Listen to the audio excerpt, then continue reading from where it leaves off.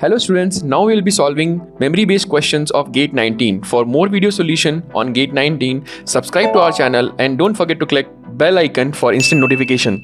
Hello students, now we will solve the question which has been asked in GATE 2019 morning session exam civil engineering from Geotechnical engineering. The question is from CPH analysis. It's a very easy and basic question.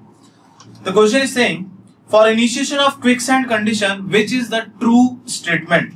What are the statement? It has written effective stress is 0, I is equal to IC, option number A.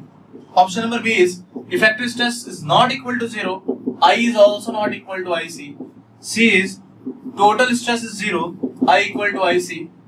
And D is effective stress is not equal to 0 but I is equal to IC. We know quicksand condition when it occurs.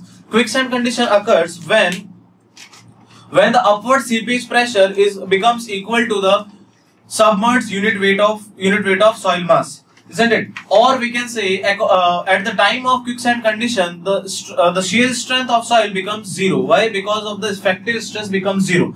So effective stress becomes 0 only in this first option. So this option is totally correct. And again, at the time of the quicksand condition, your hydraulic gradient becomes equal to the critical hydraulic gradient that we know. Why this effective stress is becoming 0? We know in case of quicksand condition, this is the submerged unit weight becomes equal to the gamma W into H. Okay. Gamma W into H means this is the upward seepage pressure and this is the submerged unit weight. When they both become equal, it means now your effective stress will become 0. Okay.